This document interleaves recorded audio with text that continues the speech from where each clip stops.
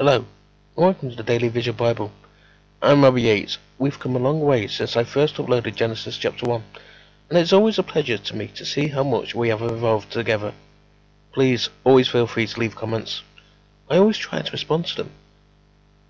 It was always my hope that we could build up a little community together that shared an interest in what the Bible actually had to say. So please don't be shy, and let me know your thoughts.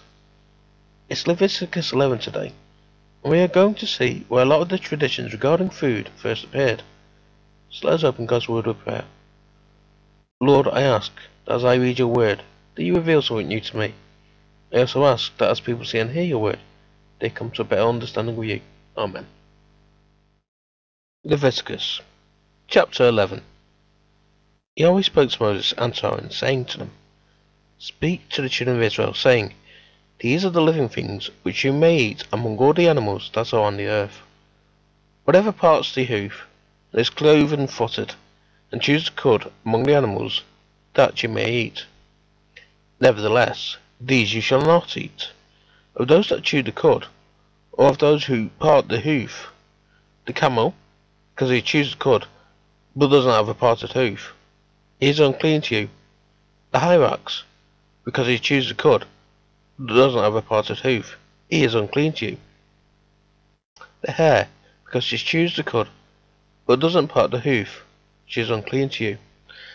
The pig, because he has a split hoof, and is cloven-footed, but doesn't chew the cud, he is unclean to you.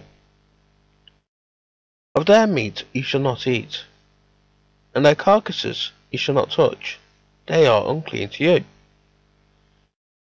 These you may eat of all that are in the waters, whatever has fins and scales in the waters, in the seas and in the rivers, that you may eat.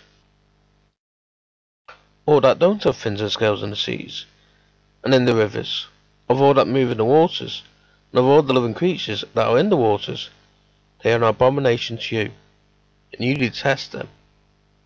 You shall not eat of their meat, and you shall detest their carcasses. Whatever has no fins nor scales in the waters, that is an abomination to you. These you shall detest among the birds. They shall not be eaten, they are an abomination.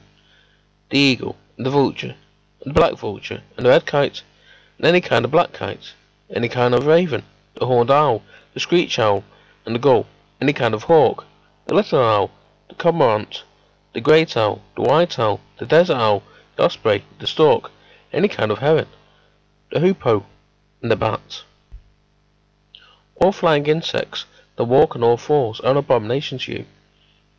Yet you may eat of these, of all winged creeping things that go on all fours, which have legs above their feet, with which to hop on the earth.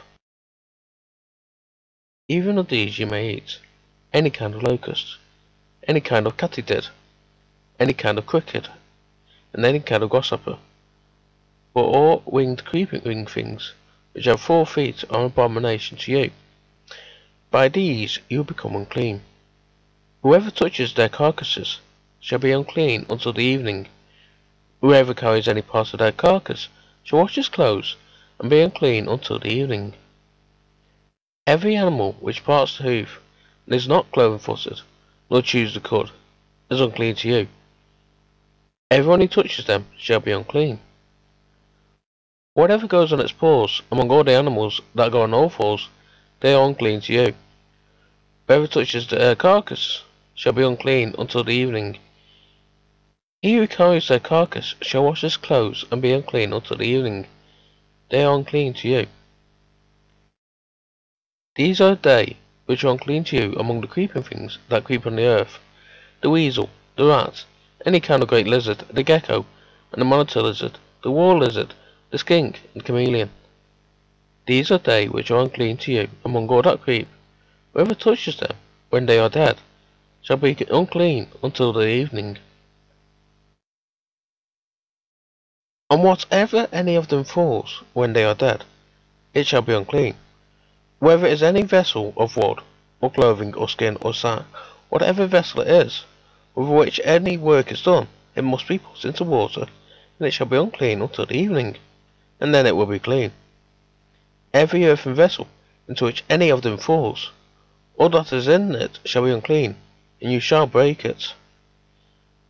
All food which may be eaten, that on which the water comes, shall be unclean, and all drink that may be drunk in every such vessel shall be unclean. Everything whereupon part of their carcass falls shall be unclean. Whether oven or range of pots, it shall be broken in pieces. They are unclean, and shall be unclean to you. Nevertheless, a spring or cistern in which water is gathered shall be clean, but that which touches their carcass shall be unclean. If part of their carcass falls on any sowing seed which is to be sown, it is clean. But if water is put on the seed, and part of the carcass falls on it, it is unclean to you. If any animal of which you may eat dies, he who touches its carcass shall be unclean until the evening. He who eats of its carcass shall wash his clothes, and be unclean until the evening. He also who carries its carcass shall wash his clothes, and be unclean until the evening. Every creeping thing that creeps on the earth is an abomination. It shall not be eaten.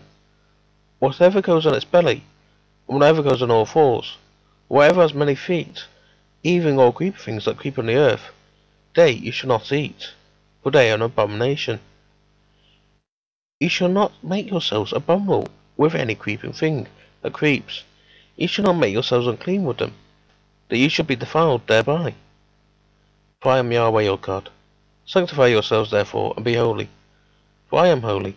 You shall not defile yourselves with any kind of creeping thing that moves on the earth. For I am Yahweh, who brought you up out of the land of Egypt, to be your God. You shall therefore be holy, for I am holy.